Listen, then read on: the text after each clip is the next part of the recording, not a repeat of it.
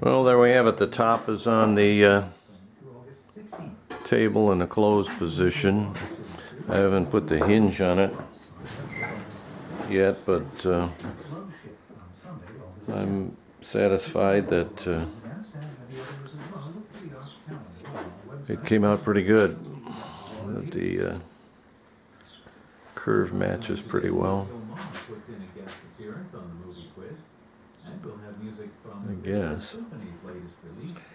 And so I have to make the knee blocks yet and put the hinge on.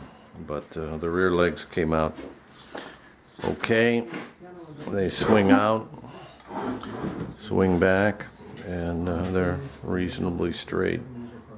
So on to the next part. And so I started to work on the knee blocks this afternoon. And this is the old one, and I decided I didn't care for the shape of it, so I made a new template and cut out a couple of them here and glued it on, and I'm holding it on with rubber bands there.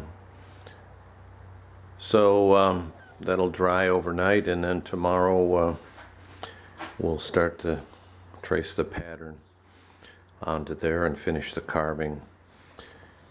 The back ones here, there's no carving on that one, so that's pretty easy. So there's two of those, and then two more for this one, which I'll saw and glue on tomorrow.